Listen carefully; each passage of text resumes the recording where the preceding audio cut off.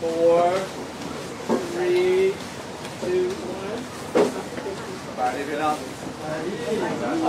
เนาะขอบคุณพระเจ้าที่พี่น้องสละเวลามาในงานจบโรงเรียนของเข้าเดวินซึ่งเป็นหลานชายของท่านคุณและในนามบุรีเนาะก็อยู่ใจร้ายที่เพิ่นได้จบโรงเรียนนี้ก็จุดประสงค์ก็เพื่อเฮ็ดจบโรงเรียนเพิ่นแต่ว่า2อาทิตย์ก่อนแล้วเขาจะเฮ็ดแต่เนื่องจากว่ามีโควิดรบกวนเนาะเขาจะเลื่อนมาฮอดอาทิตย์ที่3มื้อนี้มื้อนี้หันเป็นมื้อเขาจะเฮ็ดฉลองให้แก่เพิ่นกำลังใจให้แก่เพิ่นบ่ว่าลูกหลานผู้ใดจบเขาก็เฮ็ดเพื่อกำลังใจให้ลูกหลานเรื่องที่ว่าสืบต่อขึ้นกับคือเขาเองเนาะจะเฮ็ดหยังต่อเฮ็ดหยังต่อก็ขอบใจที่พี่น้องมาร่วมในงานวันนี้เนาะอ่าเดี๋ยวนี้ขอท่านคุณจะเว้าสิ่งใดบ่ฮะ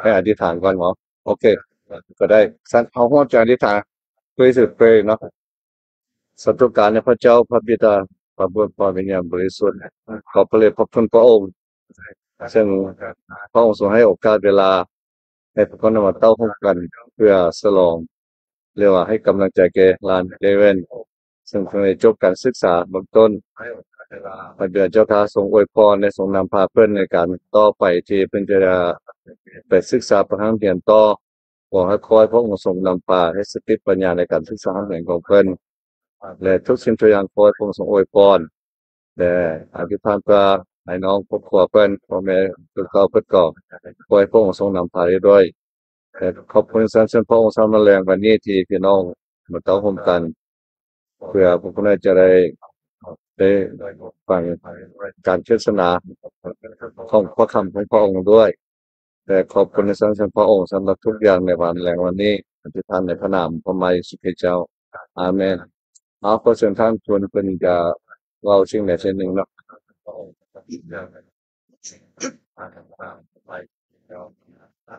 สบายดีพี่น้องเวลาเป็นของพระเจ้าเนาะผิดนัดแต่มันเป็นเวลาที่เหมาะสมพระเจ้าจัดแจงไว้ให้เนาะเป็นมื้อนี้ก็สมควรมีความสมชื่นยินดีขอบใจพระเจ้าที่ให้เวลากับพวกเราในวันนี้เนาะแล้วก็ให้สติปัญญาแก่หลานที่ได้สามารถจบไฮสคูลคิดว่าเพิ่นจะเสิร์ฟกาดต่อๆไปแล้วก็เรียนต่อคิดว่าเพิ่นจะจบคอลเลจเนาะมีความหวังนั้นและขอบใจน้ำพี่น้องที่สละเวลาอันมีค่าและก็สละทรัพย์สินสละเพื่อแห่งที่มาสุ่มซื่นยินดีเฮ็ดงานนี้เกิดขึ้นขอบใจพี่น้องหลายเนาะเท่านั้นแหละโอเคหมดแล้วพระเจ้าเนาะสำหรับข้าพเจ้าก็บ่ได้ถามว่าเพิ่นสิไปเรียนหยังต่อฮู้แต่ว่าเพิ่นจะไปคอลเลจต่อเรื่องนั้นให้เพิ่นเว้าเองเนาะว่าเพิ่นสิเป็น What your next I didn't expect to have to say anything, but I'm saying something. First of all, I want to thank everybody for showing up today. Regardless of if anybody else shows up or, whatever happens, I'm thankful for all of y'all being here and thankful for this graduation party. I want to ask y'all to continue to pray for me for whatever I want to do for the rest of my life, whether that's go to college first or work first or, just I want help on figuring out what I want to do because I'm not completely sure. But I'm going to continue, put God first, and I believe that He'll help me, throughout the way. Again, I want to thank all y'all for showing up. Thank you. ที่แนะนำด้วยลูกหลานเพิ่นจะมีจิตใจศึกษาแล้วมีต่อเนาะขอพระเจ้าให้ผลการ bless you okay what you do God will inspire you okay อันต่อไปมันก็ซึ่งก็คือหมอนเพิ่นจะแบ่งปันพระคำหรือเพิ่นจะแนะนำให้แก่ผู้จบโรงเรียนเนาะ Yeah, thank you so much for this opportunity, Devin, to speak on your behalf, to kind of honor you, and it's a pleasure and it's an honor that your grandmother and your grandfather asked me to give this message. Before we go into this message, let's all go in a word of prayer. Dear Father God, thank you so much, Father. Thank you for all that you have done, Father. Father, thank you for for your grace to allow us to be here and to honor Devin. But first, I must say that I must honor you first, Father, that for all of this to have had been possible, it was all because of your Son, the Lord Jesus Christ, for dying on the cross. Please, Father, be with me as I honor you and your loving grace. In all that we do, Father, may we glorify you. In Jesus' name, amen. Now, a little story. There's this young man. He was traveling to find his friend in a small backwards town, right? And in the road, he comes upon a fork in the road, a split in the road. And then both directions point to the same town. Seeing this hitchhiker on the side of the road, he asked the hitchhiker, hey, does it really matter which road I take to get to this town? And the hitchhiker says, well, it doesn't matter to me. The point here is it may not matter to him, but it matters to you which direction you take. Now, GPS. GPS stands for Global Positioning System. GPS, it's a great thing, right? Getting around with accuracy. What a gift. Never get lost. But of course, people do get lost. And why do they get lost? For one, they get lost because they don't use it. Another is that they type in the wrong information. We all been there. We all got lost with our GPS. GPS only works is if you know how to use it and what to use it for. But how many of us here know where we're going in life? We could rely on our own GPS, or we could rely on another GPS. Stands for God's perfect sovereignty. And, today, like I said, I'm honored to give this message to my dear young brother here on his great day. He's graduating from college. But I want to give this message for all of us because all of us can benefit from this message as well. So the question is how do we make a journey in life? How do we start a journey? In my main verse is going to be in Hebrews chapters 11, but I want for us to go back and go back to Genesis. And we're going to talk about Abraham, right? And then, of course, the writer of Hebrew talks about how Abraham, through faith, he did something out of just pure faith. But let's go back to Genesis and how this was first recorded. So Genesis chapters 12, verses 1 to 2. Let me just read this to you. It says, the Lord had called to Abram, go from your country, your people, and your father's household to the land I will show you. I will make you into a great nation, and I will bless you. I will make your name great, and you will be a blessing. And I will. Now, here's what the writer of Hebrews said about Abram, right? So Hebrew chapters 11, verses 8 through 10.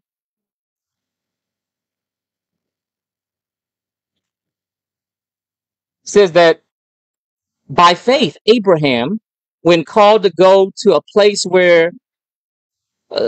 he would later receive as his inheritance, obeyed and went, even though he did not know where he was going.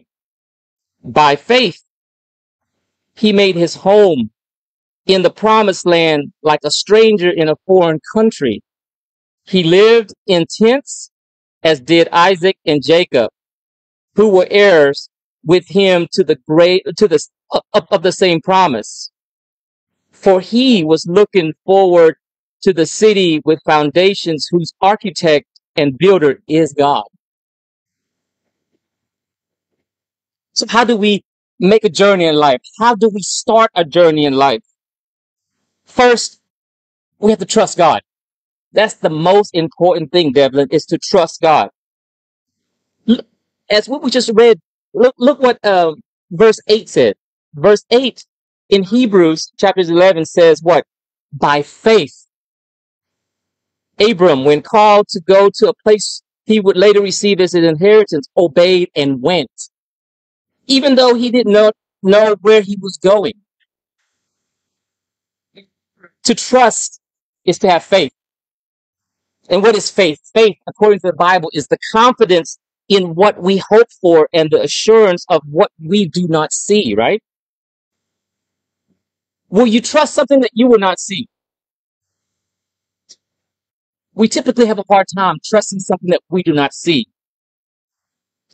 Who do you trust? It's hard for you, and it is hard for me at times. It's hard to trust people if you don't first trust God. Do we have enough faith in God to trust him even though we don't see him? That's the question of life. Now, I recall the story of this captain. He's a Christian captain, and he prayed every single time he had a chance, right? Then one night, there was a big, massive storm that came through, and everybody was panicking, and everybody was looking for this captain who's a Christian. So they ran up to the captain's quarters and asked, "Where is the captain?" And the captain was resting comfortably in his bed. The guy woke him up and said, "Hey, we have a storm. Why don't you pray for us?" And then this captain says, "Hey, I don't just pray during the storm. I pray during the calm of the day. Because when the storm comes, that's how I sail my ship." Now, trusting God in tough times, like a storm, comes naturally if we first trust God in the sunny days, the calm storms, the calm weather. It's not like this captain didn't trust God in the storm, but it's that he trusts him to remember God in the storms because his relationship with God during the sunny days, same way with your grandfather, Max. You know, your grandfather, when he first came to the States, he shared with me that he had to work 2 jobs. And at one time he had asthma, so he couldn't acclimate to this weather in Arkansas, so he had to move back to California because he had a hard time with his health. He had to take 2 jobs at times. And you know, when his oldest daughter, your mother, tragically but sadly had to become a single mother because of circumstances out of her control, Max had to take the burden of the family on his shoulders as a man, so that you one day could be sitting here being honored by all these people. But you know what? He trusts. He trusts in God through the storms. But you know, he hoped that one day will come, not just this day, but another day down the road that you will acclimate to be something more than this. So trusting God makes a difference every day of your life. So don't put in trusting God in the storms of your life. Trust in him in those sunny days of your life.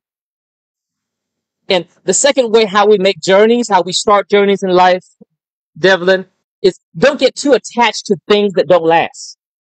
Don't get too attached to that. Look at verse 9. Hebrews verse 9, chapters 11 says, "By faith, he made his home in the promised land like a stranger in a foreign country." How do you live like a stranger in a foreign country? How do you do that? Well, you go on your day-to-day life where you are, but you long for your promised land. You long for that time. You long for that place where God's going to give you. Same thing with you. You know, if tomorrow you want to do something that you love, don't hold on to it too much, because the good Lord has something even better for you that's more permanent. So, you know, you don't want to hold on to something that is not the true things that God gives you. You know, Max, your grandmother and your mother bust their butt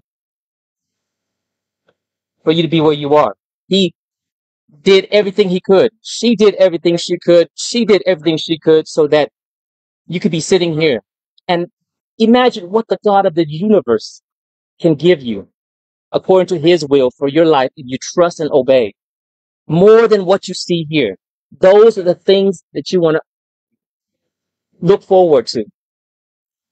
Verse 10, it says that Abram, for he was looking forward to the city with foundations whose architect and builder is God.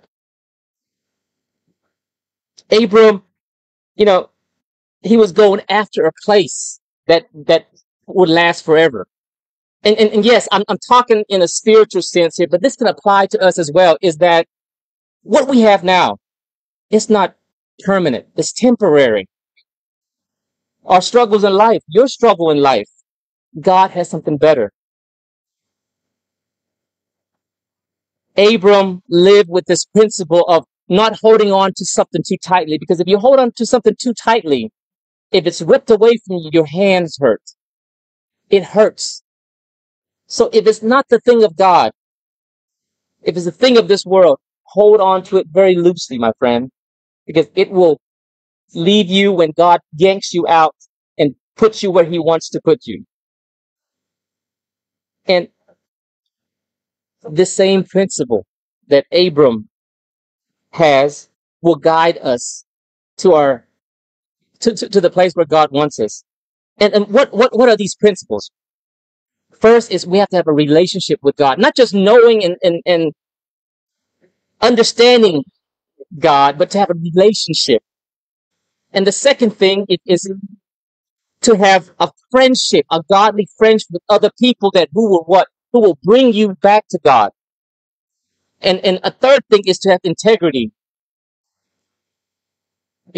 of who you are in and out, good or bad, up or down in your life. When people see you, they know who you are. And with these principles, having a relationship with God, having godly friendship with people that will bring you back to God, and having a solid integrity, a godly integrity, you develop a reputation. I once heard that hardship doesn't develop character, it reveals it. It shows who you are through your hardship.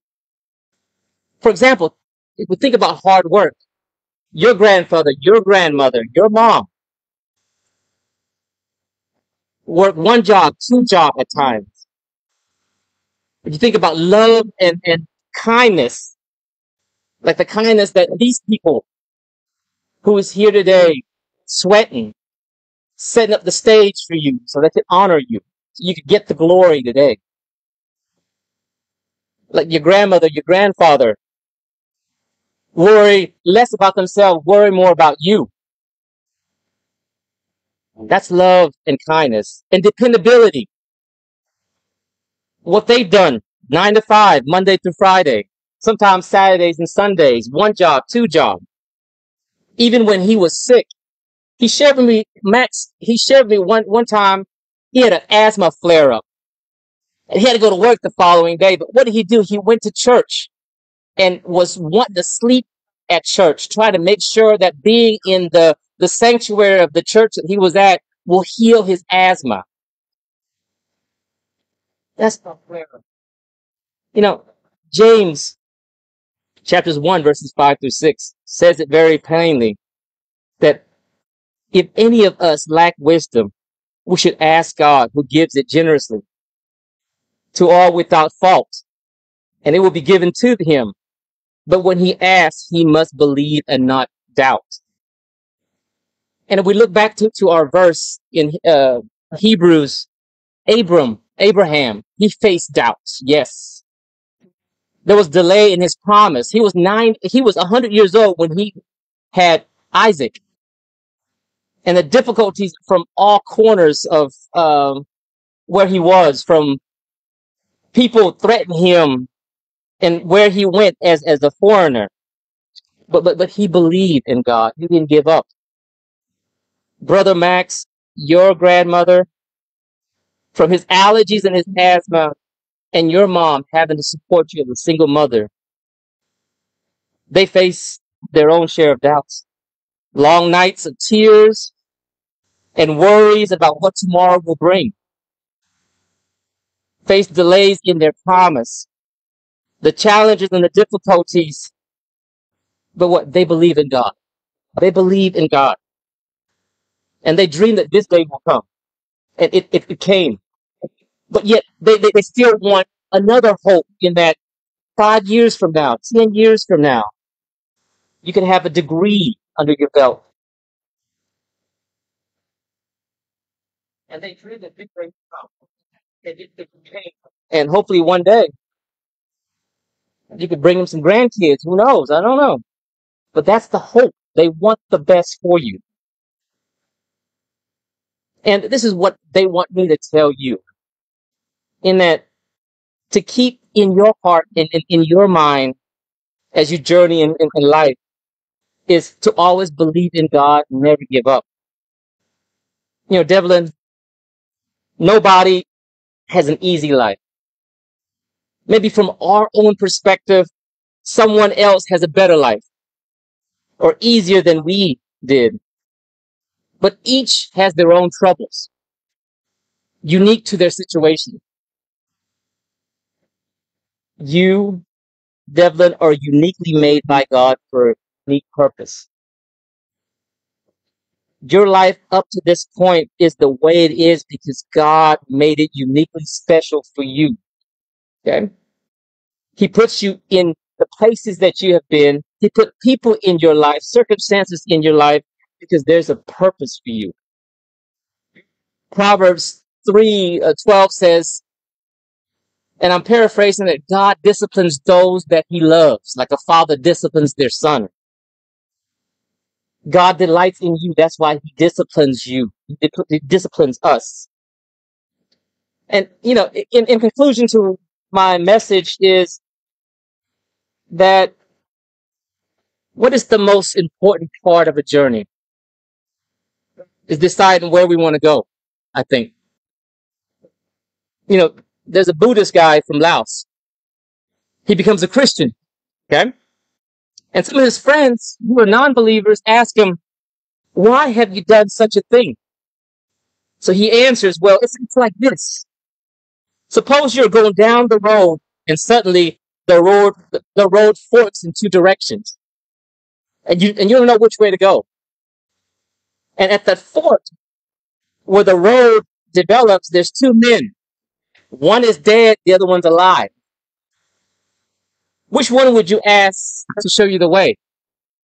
That's what he told his friend. John 14:6 says, Jesus himself says that he is the way, the truth, and the life. So in this life, Devlin, you can either depend on your GPS, yourself, or your electronics, your global positioning system, or you depend on another GPS. It's God's perfect sovereignty. Your life, my friend, is ahead of you. It's ahead of you, my friend. It's made possible because Jesus Christ laid down his life on that cross. And because of that, your grandmother, your grandfather, your mother was able to find strength in that to raise you to be a man that you are right now, a young man who has his life ahead of him. So my young friend, my advice to you is to trust in the Lord and live your life and pursue your dreams worthy of their sacrifice. And don't depend on your GPS, but depend instead in God's GPS, God's perfect sovereignty. My friend, we love you. That's why we're here for you. That's why we're here sweating. That's why we're here setting the stage up, because we love you. And with that said, my friend, good luck to your endeavors. I hope one day I could call you a colleague. I could say, hey, Dr. Devlin, I have a case I want to talk to you about. And that's what their hope is. Or, Attorney Devlin, I got a lawsuit on my hands. I need you to represent me. Who knows? But never hold on to anything too loosely right now, my friend, because God has something better for you. Amen? Congratulations.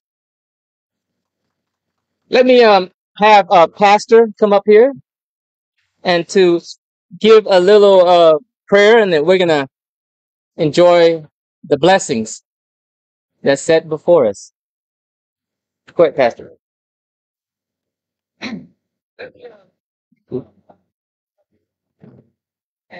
First of all, I would like to say congratulations to you, Devlyn. You finished your high school, and so what your next step? And they call it your work. College or Amen, amen. And medical school, I think he said. Medical school. Yeah. Wow, that's great. Just go for it. Yeah, just go for it. You can do that.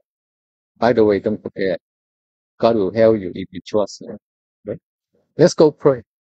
ให้เอาอธิษฐานร่วมกันเนาะ ข้าพระองค์พระราชบิดาพระองค์เจ้าค่ะพระองค์ทรงเป็นพระเจ้าองค์ยิ่งใหญ่พระองค์สูงสุดของพวกข้าพระองค์และพระองค์ทรงเป็นพระเจ้าที่ทรงสร้างสรรพทุกสิ่งในโลกนี้และชีวิตทุกดวงก็อยู่ในพระหัตถ์ทรงฤทธิ์ของพระองค์เจ้าโอ้พระองค์เจ้าค่ะวันนี้พวกข้าพระองค์มีความทรงซึ้งยินดีที่ได้เห็นลูกหลานของพวกข้าพระองค์คือแดบเลินเพิ่นได้จบโรงเรียนไฮสคูลพระองค์เจ้าค่ะขอให้พระองค์ได้ทรงมีพระอวยพรเพิ่นบ่ว่าเพิ่นจะเฮ็ดสิ่งใดสิ่งหนึ่งก็ตามหรือว่าเพิ่นจะไปต่อโรงเรียนหรือว่าเพิ่นจะเป็นเวียกก็ขอให้พระองค์ได้ทรงมีพระอวยพรและนำพาเพิ่นในการดำรงชีวิตของเพิ่นนั้นพระองค์เจ้าค่ะบ่ว่าเพิ่นจะอยู่แห่งใดหนใดขอให้พระองค์ได้ทรงปกปักรักษาขอให้เพิ่นได้มีโอกาสลูกหลานเต่าขึ้นมาหาพระองค์เจ้าเพื่อเพิ่นจะได้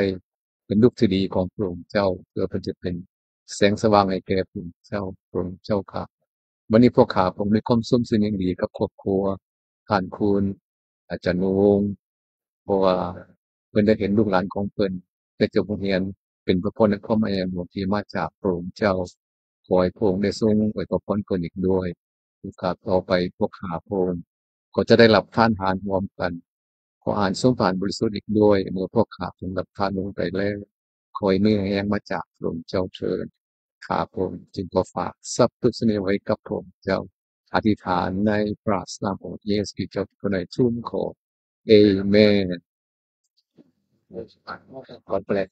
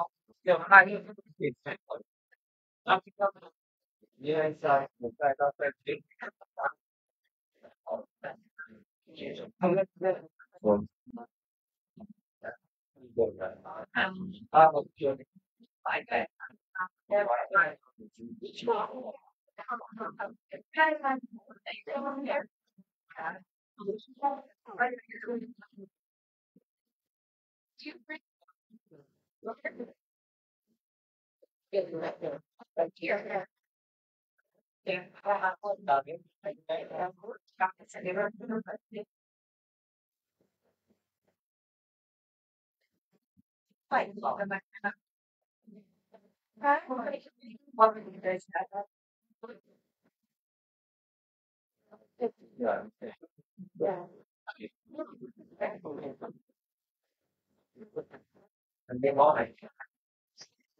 Yeah.